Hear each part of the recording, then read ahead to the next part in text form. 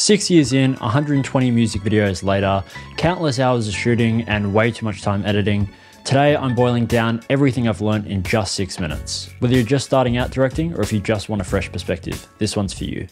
When I first started, I was a bit limited on the equipment I could use for a shoot.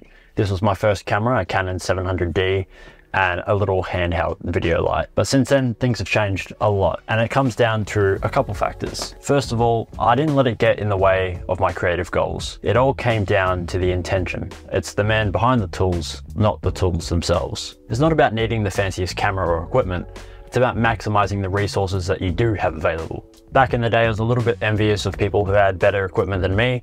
This thing barely does 1080p, but realizing that my third ever music video that was shot with this thing got semi-viral meant that it was a bit of a wake-up call that I could make this a career. I could make this work off having a Christmas present and a $100 light. Sure, my earlier projects might have been a little rough around the edges at times, but being able to learn the basics of just this little thing has been able to afford me the knowledge that compounds into all of this. If you're just starting out, sure, having equipment and all is nice, but it's not about that. It's about turning this little thing, your first camera, your first light, into your first paying job, using the resources you can to maximize your potential. As you start to get into it, you realize that pre-production is where the real magic is. Early on, I used to skip a lot of the planning and just try to wing it. Especially with the run and gun style shoots, it's easy to forget that everything you're shooting should have a motivation behind it. Pre-production is where everything gets laid out. From the mood board to the shot list to the locations, trust me, every minute that you spend here in the planning stage will save you 10 minutes on set. Think of pre-production as a safety net.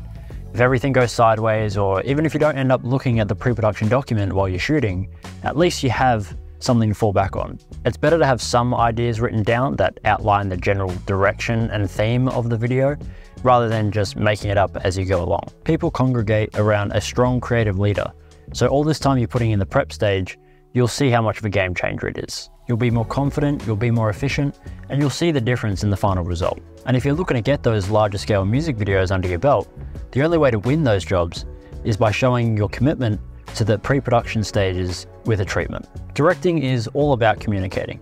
So the pre-production stage is the first time we get to showcase our communication skills by outlining our idea in a way that everyone can understand. So don't skip out on it.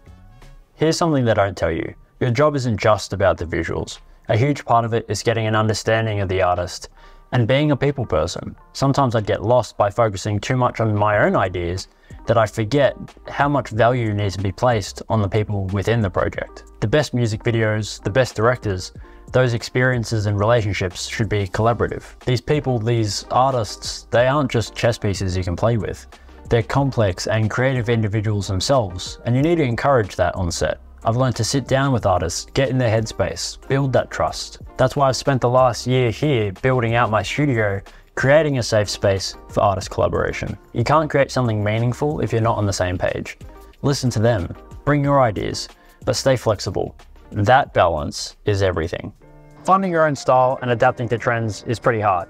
I've tried a ton of different trends over the years. Some of them worked, some not so much. Finding your own style takes time, and it was with experimenting that helped me figure out what felt comfortable for me. Trends come and go, so my advice, try different things, but don't chase trends. It's better to try find out what feels real for you, because that's what makes your work stand out. As for me and my style of shooting, well, I feel like my work often revolves around performance-based videos because I love bringing what is essentially a live show of the artist's performance to the screen where anyone around the world can watch. The viewer can get front row seats to the performance, and this style of shooting has helped artists grow while also bringing me my own satisfaction. It's that authenticity, that style of shooting, which has brought me more clients than a trend ever could have. Here's the truth. Things will go wrong. Whether it's losing footage or props breaking on set, or some of the crew not even showing up at all. It happens to the best of us, and the key thing here is adaptability. Nothing ever goes 100% according to plan, and that's okay. I used to get super stressed out, super anxious on set when things wouldn't go according to plan, but now I realize it's just another opportunity to get creative, to use your problem-solving abilities to come out on the other side of that hill. If you stay calm and just adapt, you can get through just about anything. If I fell down in a heap every single time that something didn't go according to plan, or we went off schedule, I'd be out of a job. So pick yourself up, shake off the dust, and keep moving forward. Because it's your job, it's your responsibility to make things work no matter the circumstances. As a director, don't let a tight budget limit your creativity. Some of the best ideas come from working around constraints, and a limited budget forces you to get creative with your locations, your effects, or your lighting. Instead of focusing on what you can't afford, think about what you can with the resources that you have available, whether that's using natural lighting, or repurposing everyday spaces, or just focusing on a narrative that doesn't rely on flashy visuals. Often it's the creative problem solving that makes for a stronger video, and it can help connect with your audience. Coming up with ideas is the easy part, but having the means to execute them is a different story, because no one likes the guy that overpromises and underdelivers. So know your limitations and use that to your advantage. It is being able to do the $100 projects that has secured me the $10,000 projects. You don't know what doors will open if you close a window or two.